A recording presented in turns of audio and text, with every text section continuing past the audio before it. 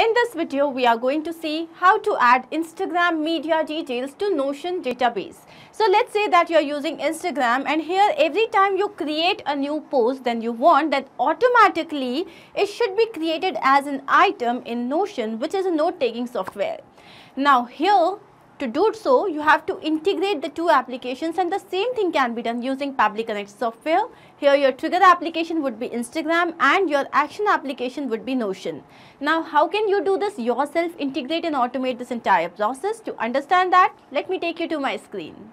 To begin with the process, we are first going to type the URL pabbly.com/connect, and as we do that, here we have reached the landing page of this software. On the right hand side, you can see two tabs, sign in and sign up for free. So if you are an existing user, simply sign in. If you are a new user, click on this tab, sign up. It won't take more than 2 minutes, and yes, at the time of account creation, you will get 100 free tasks. Now, since I'm already an account user here, so I'm going to click on sign in. And here we have reached the all applications page.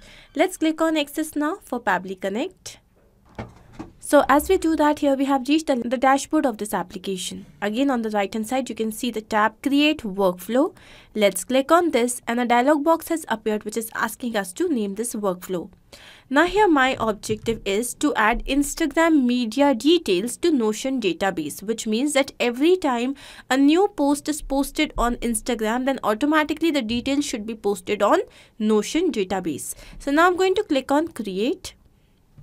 So here we have reached another window which has got two extremely important events. One is trigger, another one is action. Triggers and actions are basically those two principles or concepts on which this entire automation works. Trigger is when this happens, and action is do this. Basically, action here is the response of our trigger application. Now here my objective is that every time a new media is posted on Instagram, then it should be captured on Notion database.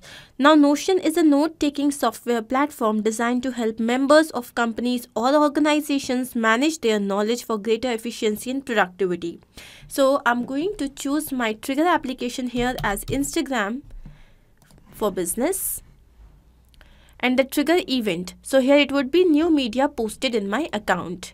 Now here you can see that it is written that this trigger will check for new data in every 10 minutes, which means that this application has a polling time of 10 minutes. So this workflow is going to run after every 10 minutes to fetch for new data.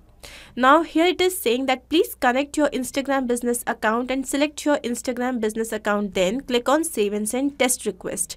So first I'm going to click on connect. And here Pabbly Connect is asking to connect itself with the Instagram account. So for this, I'm going to choose add new connection and then connect with Instagram for business. So here you can see that the authorization has been successful, which means that Pabbly Connect is now connected with Instagram for business. Now here we have to choose the Instagram account to use, and here I'm choosing the same account. Now let's click on save and send test request. So here you can see that we have received the API response. This is the username, this is the owner ID. If I take you down, here you can see that this is the caption of my Instagram post. So let me first show you the Instagram account and the post that I have just posted. So this is my Instagram account, and this is the post that I have just posted, which says success has no shortcut. This is the media file. So taking you back to Pabbly Connect, here we have got the details, and this is the timestamp, which means the time at which this particular post was posted. Now what is my objective? My objective is that every time this media is posted, then automatically the details should be captured on Notion database. So let me show you the Notion database. So this is my Notion dashboard, and here we have got different team spaces, and within this team space we have got multiple pages. Now I already have created a page. The name is Instagram post details, and here I have the following column fields: post title, date, the URL, and here I'm going to add another column field which is permalink. So these are the columns that I have already created. Now I'm going to take you back to Pabbly Connect, and this time the action application would be Notion. Here it is. Let's click on this, and the action event would be create database item. Let's click on connect. Again Pabbly Connect is asking to connect itself with the Notion account. To do this, we are going to click on add new connection, then connect with Notion. Once we have done that, here we have to select pages. Now these are the various pages. So basically I'm going to select general category. So my page has been created under general team space. So I'm going to select all the pages and now click on allow access. So here you can see that the authorization has been successful. Now we have to map the following information. Mapping basically means that I have already received this information in the previous step. I'm just going to retrieve it here.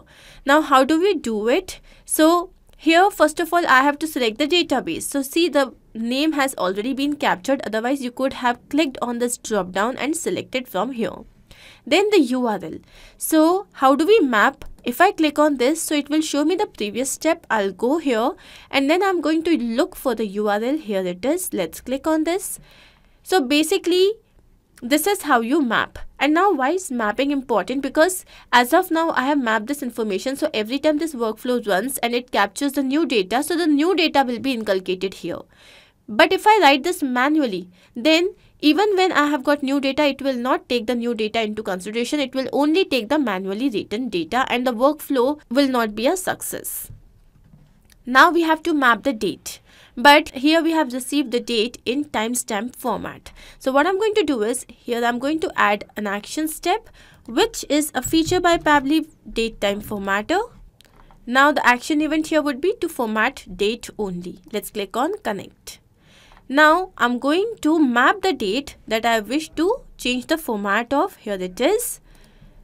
So what is the from format? Here you can see that the from format is the same.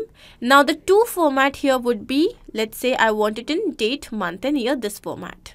Let's click on save and send test request. So here we have received the date in the desired format. Now I'm going to go down. I'm just going to refresh this connection once. And as I take you down here, I'm going to map the date. So let's go to step 2 and this is the date. Now the permalink. So I'm going to again go to step 1 and this is the permalink. Next we have the post title. Let's go to step 1 and here we can see success has no shortcut. Next is content. So I'm just going to leave this blank. You can, write the content if you wish to. I'm going to click on save and send test request. So here you can see that I have received the API response. So created time, edited time and all the other data is here. So now I need to check my Notion database if I have received this information there. And yes, you can see this is the post title, then the date, URL and the permalink, which basically means that this integration process is a success. But I also need to check this in real time. So what I'm going to do is, I'm going to go back to my Instagram account and here I'm going to create another post. Select from computer, let's say this. Okay, and this is the ratio that I wish. Let's click on next. Again, yeah. So let's say the caption is green is the need of the hour and here you can add emojis, location, etc. Let's click on share. Here you can see that your post has been shared. I'm going to close this window. Here you can see that our post is right here in front of us. Basically, the moment this post has been posted, what should happen? Automatically, the information about this post should be posted on Notion.